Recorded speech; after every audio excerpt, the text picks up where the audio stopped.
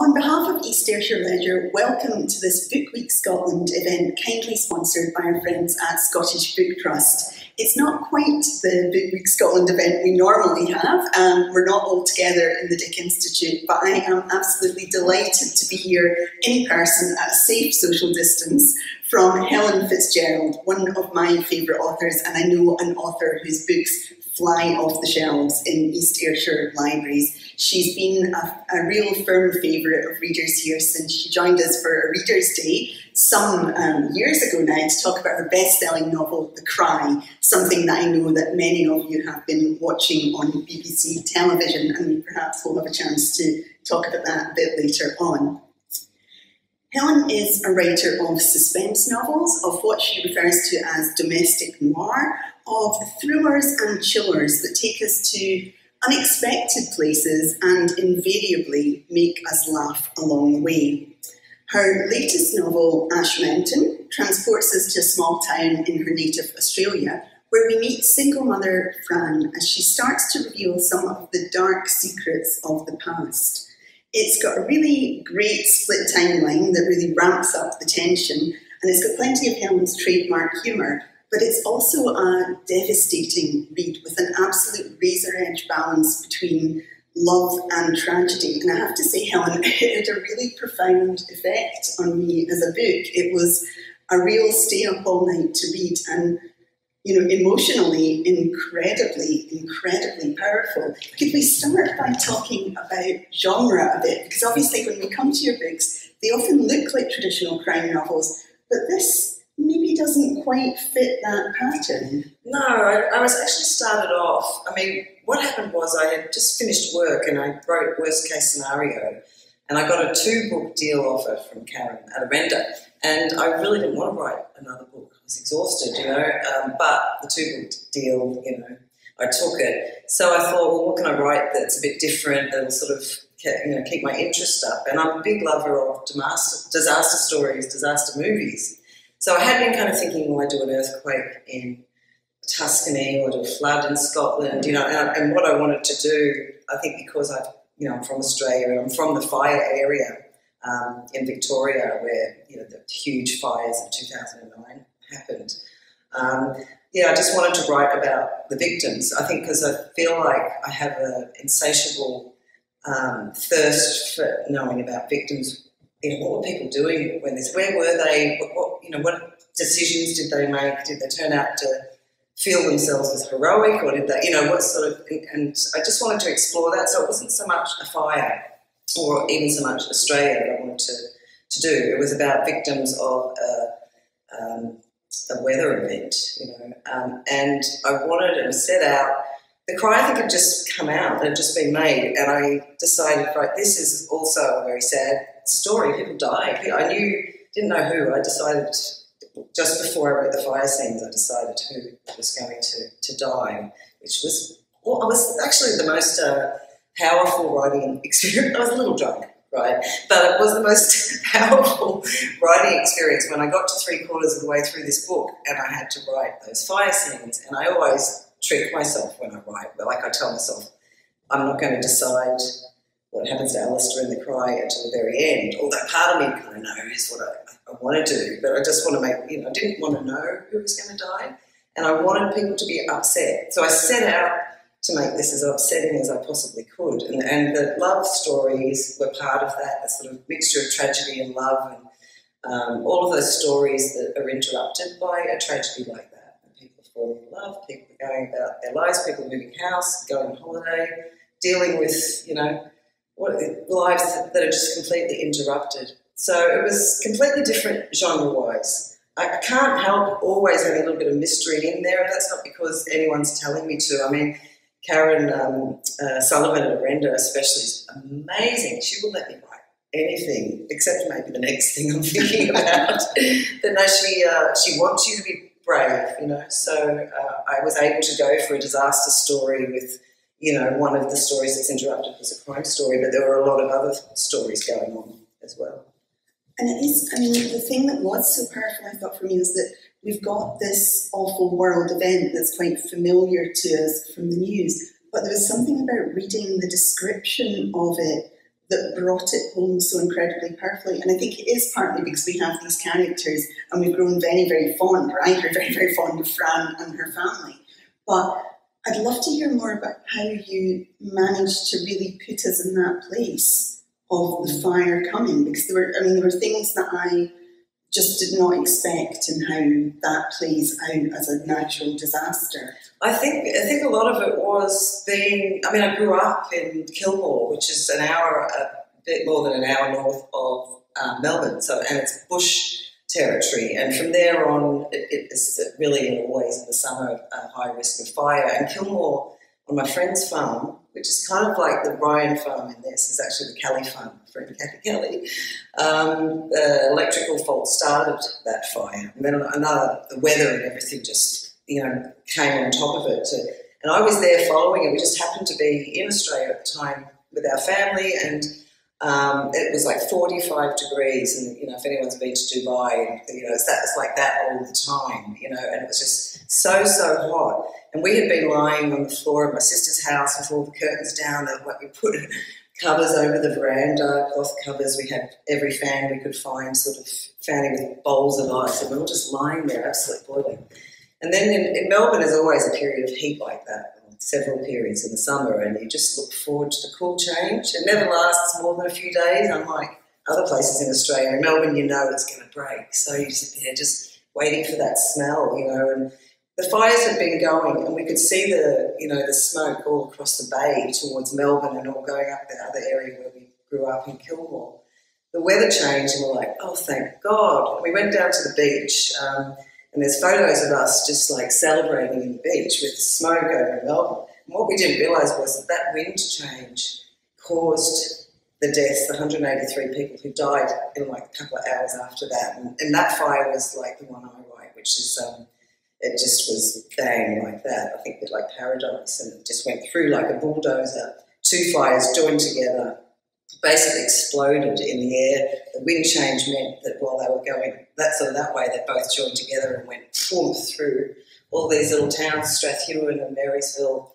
So, and everyone you saw on the news in the days that followed talking about waiting for news, finding out where, they'd gone off in a car, their wife had stayed. I think the whole world, it's hard not to be obsessed when you're watching that kind of tragedy unfold. But it did feel personal to me coming from there. But I was obsessed. I watched, there's great documentaries made by the ABC, and I watched those like dozens of times, and I watched interviews with farmers and people talking on, just did a lot of research, basically talked to a lot of friends. So I knew what people had said it felt like. And when I'd actually finished the book when the fires came out in kind of Christmas, New Year. I'm talking a lot. You're right, you like to. You're here to talk. I haven't actually, this is my first event for Ash Mountain. I haven't had a chance to talk about it. So, it came out and I had all of those events lined up, and, we couldn't do any of them. So it's very exciting to actually talk about it. Good. So what was I saying about the obsession and talking to people, researching it? Yeah, and as I said, because after I still remember a lot of the faces that I was watching on the telly at the time, just feeling how familiar they were. They're like people I'd grown up with.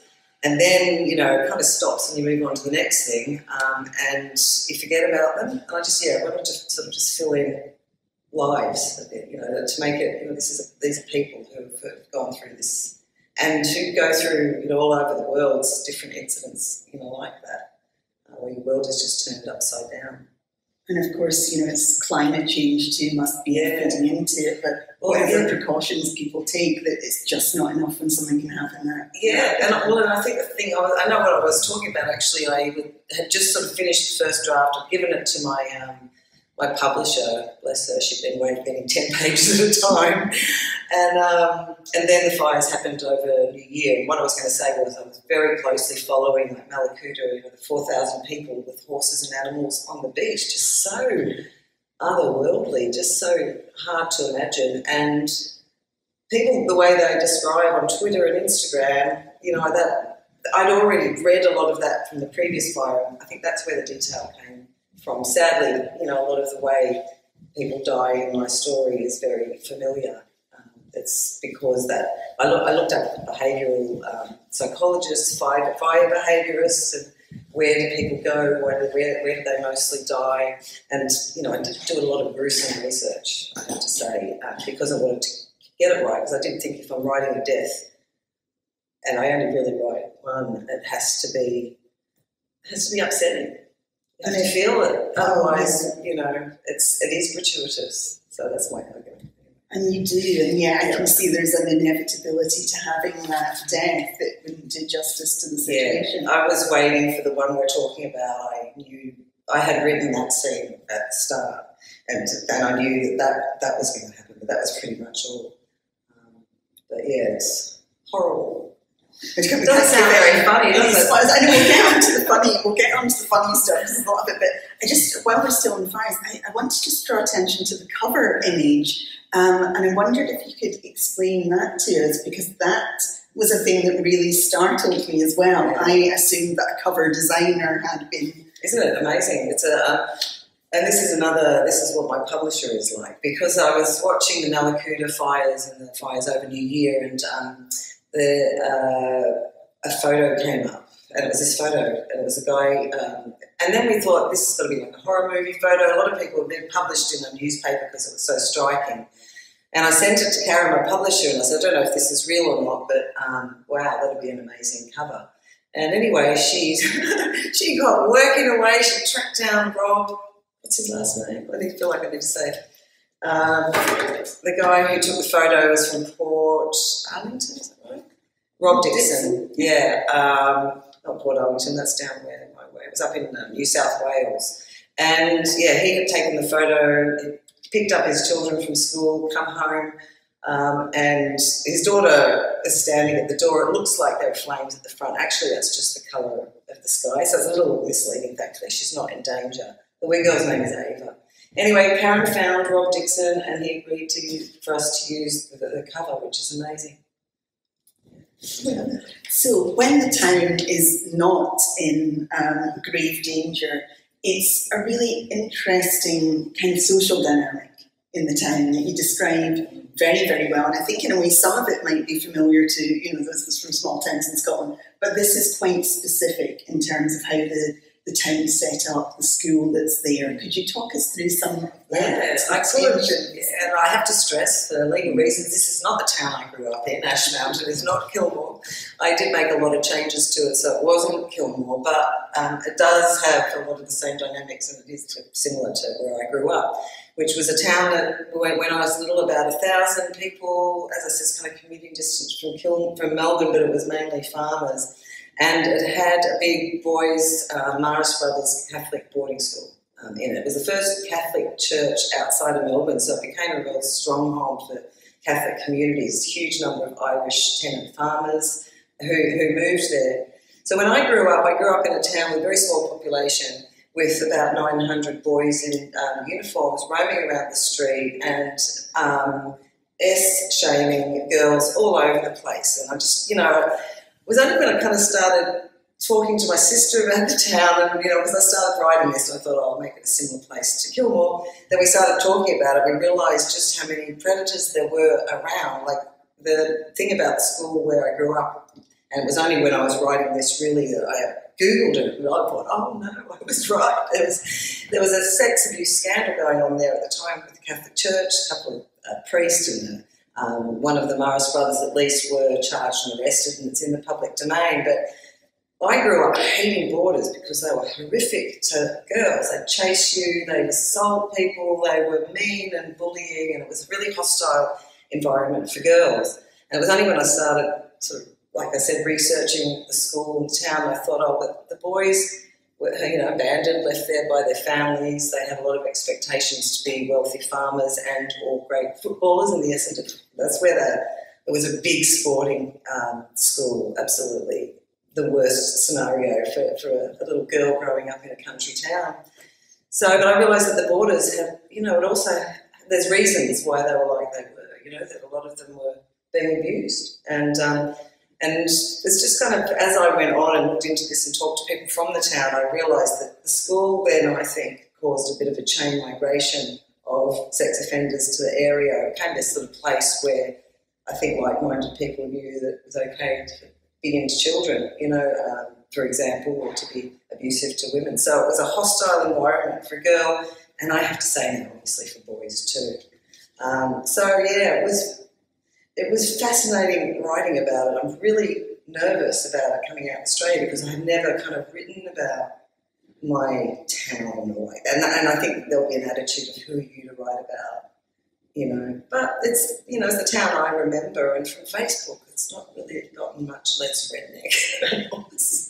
And it is a great, fiction tells the truth in different ways, doesn't it? Yeah. So we have these two stories. We've got the present day story that's leading up to the fire, but we have Fran's backstory too. And when you were talking there about school, a lot of the things, I don't want to give too much away, but a lot of the things she's delving into are related to that, and to the crimes are really the crimes of the past, aren't they? And yeah, and for Fran, I think it's because I guess I was exploring tragedy and how we deal with it, and the fact with Fran is that she and the town over and over again since white invasion has gone through a series of tragedies. It's like one thing after another has really hit her and hit the town. It's about how you deal with that, and I think that it was funny. I was kind of like, writing about something like this, especially when an event like the fire happened in the middle of it, is kind of, people will be, and I sort of think, is it relevant? How is it relevant? But the book was much more about community and about how a town like that actually, the pain that you feel from an event like the school or event like the fire is very intense in a small town. You know everyone, you feel their pain, you feel their tragedy, you go to their funerals. So, because I sort of started off wondering, is it just my town? Because everywhere I looked when I was doing Google, I was going around like, that's where she fell off the horse and died, that's where the baby drowned in the pool, that's where such and such got sexually assaulted. I'm like, this is what my memories of the town are, just tragedy after tragedy. I don't know why I'm saying all of that, but yeah, so Fran is kind of, I guess she's a typical small town girl. She's tough, she gets up and just gets on with it again, and I guess that's what this book was. She's incredibly tough, and as I said, incredibly likeable and incredibly funny, and that is something that really runs through your work. I don't even quite want to say it's black humour. I mean, it's gallows humour often, and you seem to be really attracted to that, especially with your female characters and their kind of coping mechanisms. Yeah, I think that's Australian, actually. More and more I'm thinking about it. Aussies don't find it, or they don't go on about comedy in my books. Australians are like that. But also Glaswegians are too, a bit. So the gallows humour coming from social work, and working in such with such difficult situations all the time. I mean, the humour got us through. Maybe it's something about being a little bit of an outpost and feeling the country is being a little oppressed. That dark humour sort of comes through. I don't find it. I find it odd when a book doesn't have humour in it, because I don't know anyone myself who doesn't come out with something that might make you chuckle a bit. And you're not always writing about the crime. You're not always writing about the badness, the bad bit, the fire, when that happened only took 15 minutes. Before that, there's 20 years of potential humour. And for me, I wanted to like the characters. I always wanted to feel I like the main character in particular. So I always going to write a funny character, because I wouldn't choose a friend either who wasn't, or even a dinner party guest who wasn't a little bit funny, So I guess it's just, to me, it comes very naturally. It should be that way. Could we talk a little bit, just on that note, about your previous novel, Worst Case Scenario, where you seem to, really I think use some of your experiences working in criminal justice social work for your character there, Mary, who is woman on the verge of a nervous breakdown, I think we can say, going from devastating natural disaster to more human disasters of wife murdering, paedophilia, all the things that she has to deal with every day. She's another fantastic character, but I'm so interested in how you must have used stories that you've heard and your experiences to invest that novel. Well, yeah, because I've been a criminal justice social work since 1994, on and off. I've kind of tried always to work as little as I can. And I never Yeah, I've never worked full-time for any long period of time, but I've worked on and off in social work for a long time. And I think I could never write that job fully until I knew I was leaving, because I always felt like I would come back. This time I felt like I wasn't, not because I've got enough money or anything like that, but I don't want to do that job again. I mean, if I do a job, I want something that's easier. And I wanted to show what the job is like, because for a long time people have asked me, I don't understand exactly what you do. What does it mean when you're supervising someone on parole or a life licence? You know, what does that mean? Walking around after them, or, you know. So I wanted to show what it means and how complex it is, because I think it's a really hard job and a hard balance to get right when you're supposed to be. You could have a relationship with someone for life. If they're on a life licence, it could be for the rest of your life that you know this person.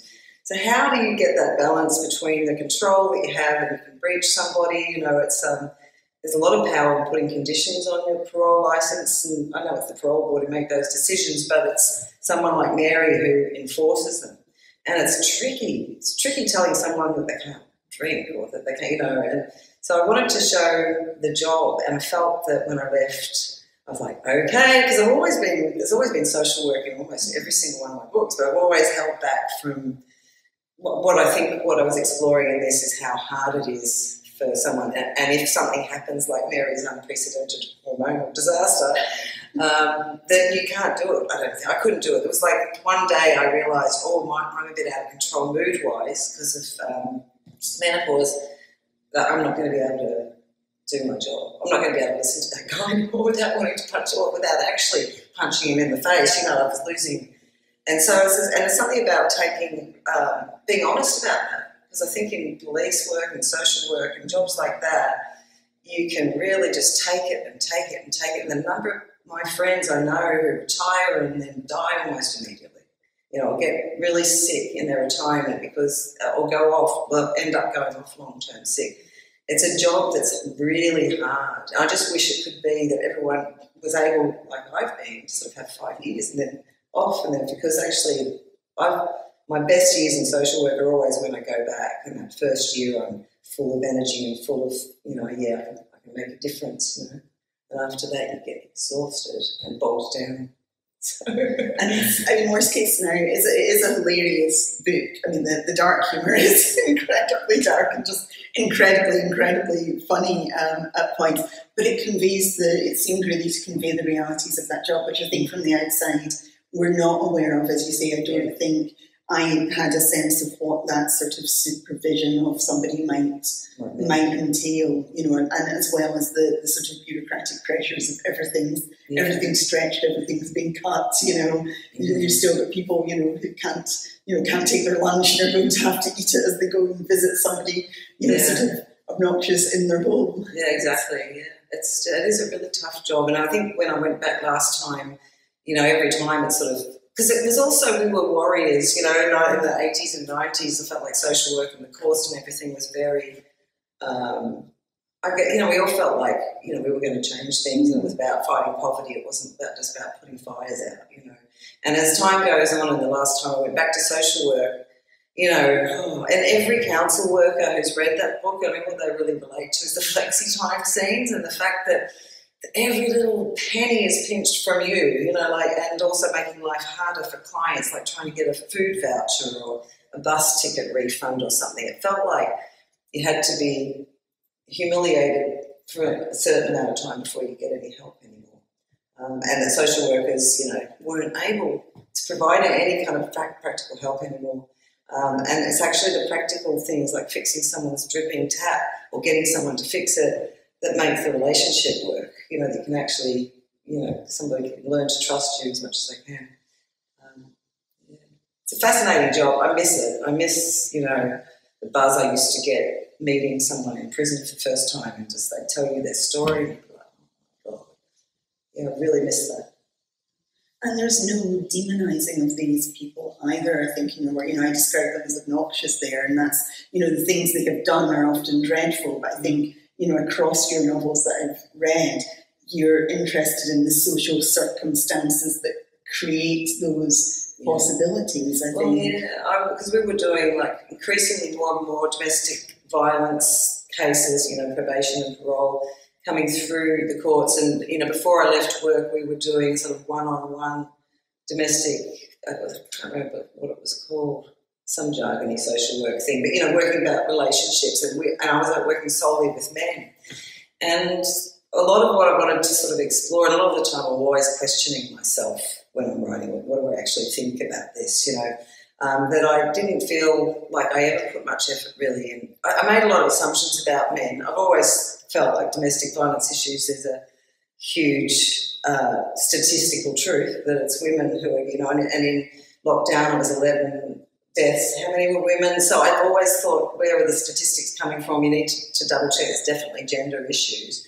But I did feel like I didn't have many places to send men. Like, I'm like, well, how can I help you with, you know, custody issues, with what a lot of them go through is said to be the same pattern, you know, alcohol, whatever, violence, breakup, and then harassment, and, you know, the guy getting angrier and angrier and the woman becoming more and more frightened. And it's about dealing with every aspect, isn't it? I can't remember what I was saying that, but yeah, that's what I wanted to question. I think in worst case scenario with Liam was that she does kind of miss things, doesn't she? You know, and I understand. I still think, oh, yeah, that could have been me, because she has prejudices of her own. Yeah, definitely. Yeah. I get the sense that you're often working through things, and you've been thinking about the exit now, and themes that actually come up here in Ash Mountain with Fran's family and with her father, who she's a carer for.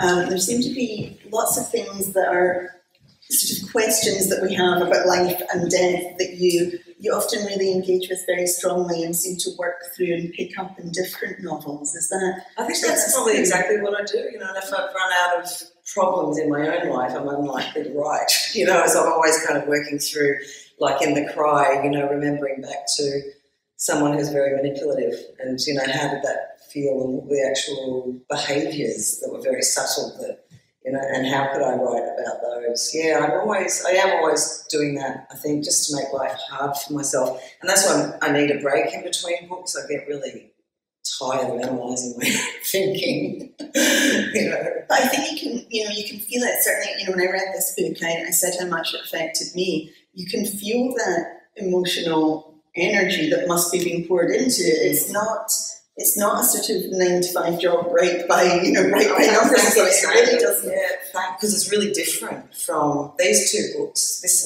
and Worst Case Scenario were like that. It was really different writing experience. Like, I don't know whether it's because I can't get television out of my mind now. So I had every scene was like I was directing it with, you know, every bit of furniture in the room. You know, I was seeing it completely and writing it in my head completely before it even go to the computer and put it down. So the same with Ash Mountain.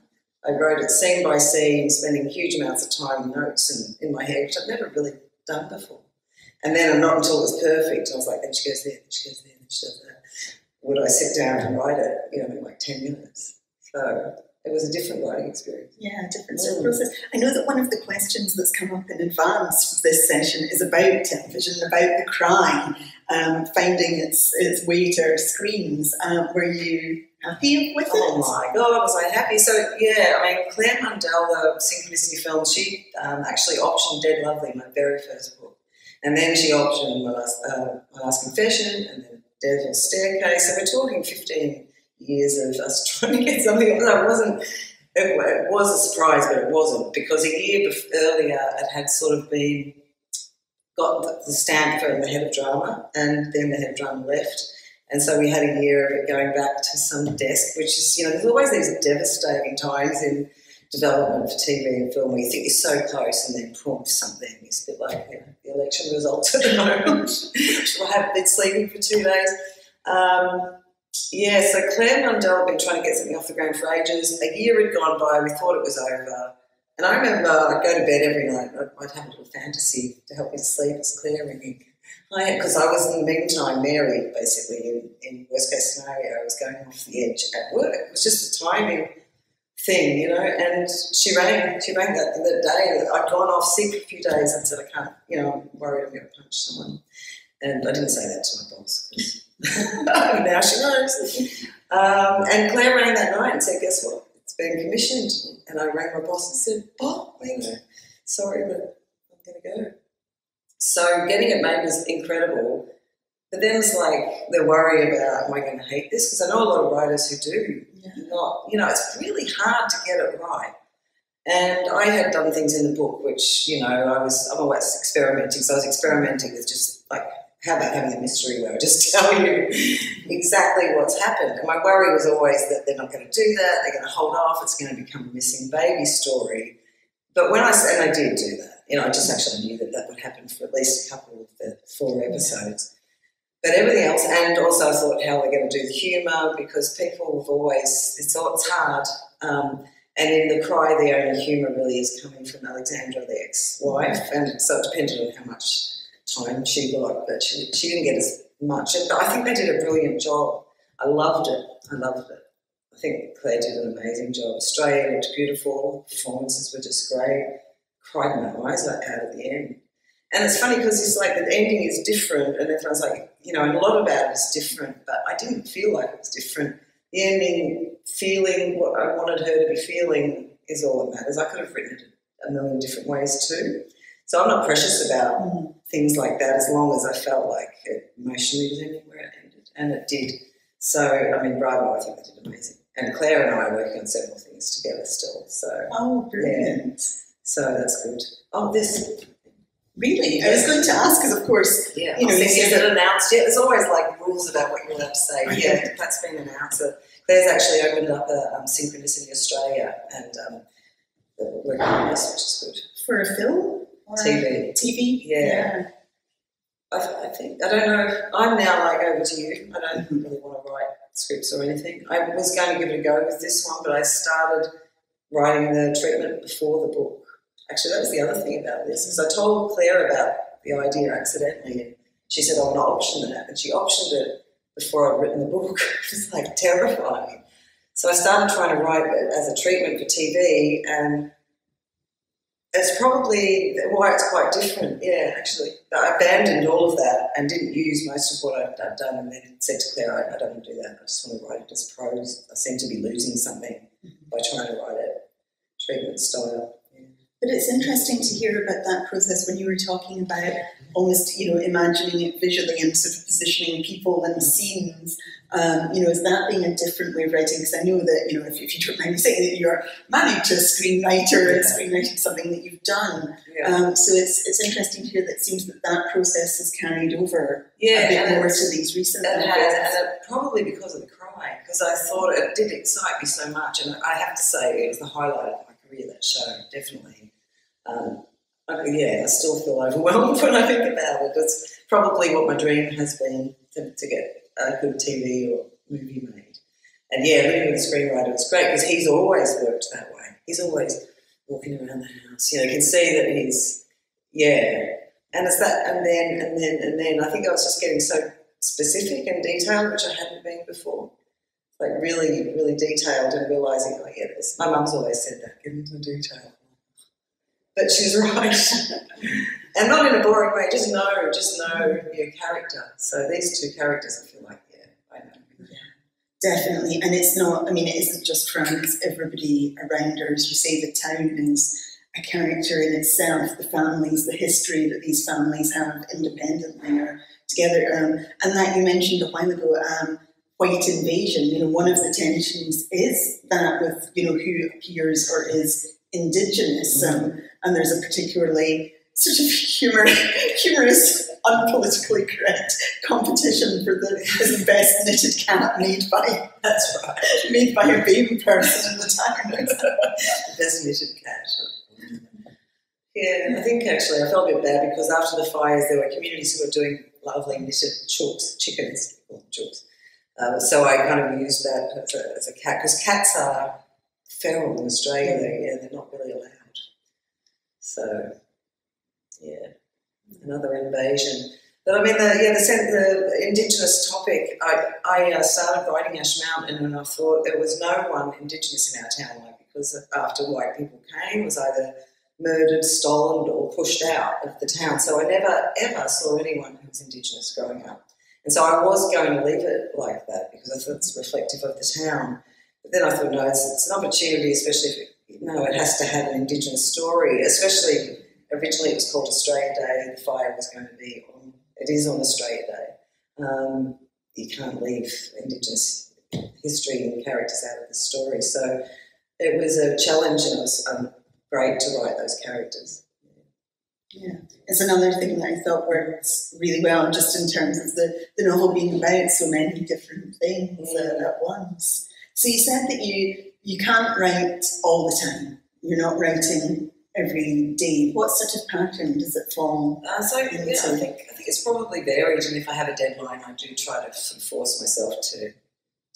I try not to think about word count anymore. Though I've got a lot of friends who do races, race you to 100. Whenever I've done that, it's been really bad, and I've spent so much time having to undo things. So my is more of a yearly pattern, and again, because I was working for a while, part time, it's changed. I think I always change up my routine, but at the moment. And for a while, there is a yearly pattern that I tend to write in winter because I hate the weather, and it gets me through. It makes me feel euphoric when I write, when you get into it. So I tend to write sort of November, December. In fact, I should be writing soon. Should get started. And in the summer is usually events and things, and but day-to-day pattern, no routine, very badly organised. I need to get my act together. I think that will probably be a delight for writers watching this to hear that sometimes it's not quite the disciplined pattern all the time, but then when it is, clearly it is. Yeah, I think the thing is I have a real reluctance to start, because once I've started, that's it. That's me for 3 months, so I'm out of action. No bills will get paid. I'm not going to be feeding anyone. So I don't want to do it yet. And my daughter's just, we've had the whole lockdown thing. I know I'm about to start, but it's just almost like starting a race, and, you're not going to stop. So, soon, but not yet. So I don't know how you feel. I wonder if for some writers was lockdown a little bit easier because you're used to sequestering yourself away for these months and being in your own in your own head, or was it just? Well, we had a lovely time in lockdown. I mean, I'm starting to realise now that I need those events for socialising. That we writers, I think, spend most of our time in the attic and then come out for these intense socialising experiences, which is work, but mostly. It's fun, talking to other writers and meeting people and having a drink, and it's a weekend away. So during the summer, I usually have those things a lot, and none of that happened. And instead of that, both kids or adults, we were just about to be empty nesters. We were looking at downsizing because we didn't need a garden.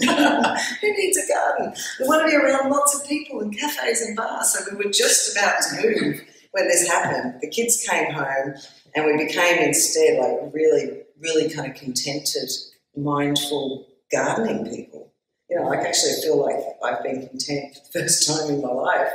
So I'm both delighted and horrified because I'm really worried that the discontentment is what makes the books. That's why I'm writing, maybe. I need to be unhappier. I don't expect you're suddenly going to write a cosy mystery for your next book, but do you have a sense of what it is? I've got kind of 2 things that are up on. I love flip chart paper, I think.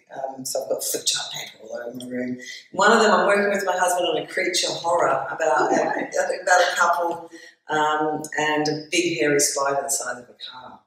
So that's a TV idea. And we love it. And so I've planned all of that out. It's just sort of getting close. I just need to sit down and do a kind of 7-page outline for TV or something like that. And I've been working on another one called The Sundowner. It's one of those ones the more I think about it, I'm just like, does the world need that story? It's like, have I written that before? So I'm not sure about that one yet. I have done quite a lot of work on it, and I've gone off it.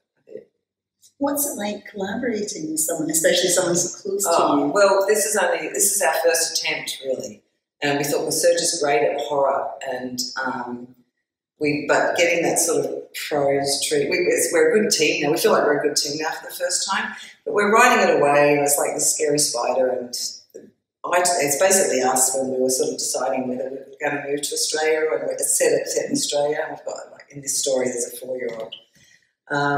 So it was going really well. We've been having brilliant ideas, and but then suddenly surges like, okay, and I realised when I went over the note that a red-headed young journalist has appeared in the story, and after I get consumed and become the spider, he's I'm like, no, that's not happening. That wasn't approved. Yeah. It's funny, I think because we are talking about marriage, and so actually it's going to be throwing up a lot of things about our marriage, and unless it does that, to me it might be a good story, so we're actually exploring how couples make decisions, and also big hairy spiders.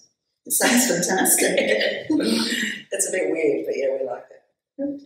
A couple of other questions came into us from Twitter, Helen. I think most people were really, really happy with the cry and really wanted to know about that. But there's a couple about writing as well, and in terms of where you write. Do you work at home? Yeah, and we've got an office with two big desks set, facing each other under the window.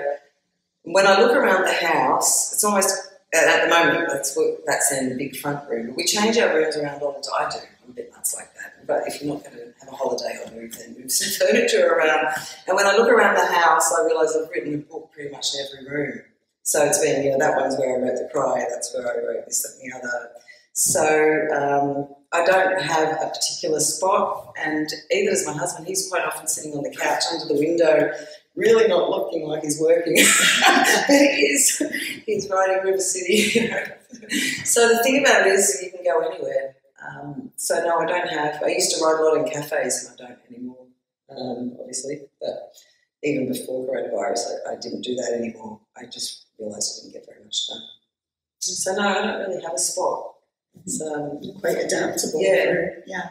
I do like to be at, when I do the writing bit, sitting down at a desk where Serge can be sitting on a couch with things on his lap. I know I have to be upright and stiff.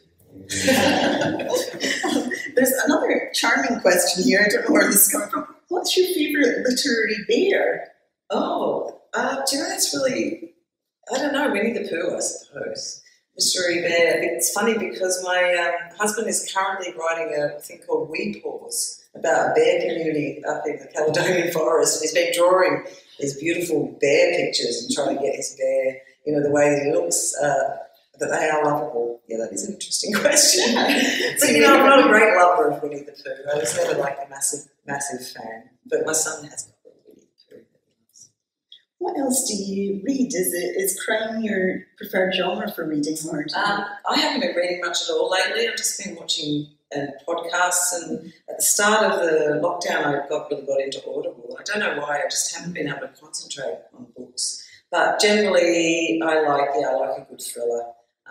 But at the moment it's mostly true crime podcasts that I've been watching, and I've been through a really shameful period of watching. No, it's not shameful. Reality telly, Married at First Sight Australia, 7 Years Switch, which I mean, it's genius to watch when you think about these manipulative producers and what they're doing to people. It's like terrible.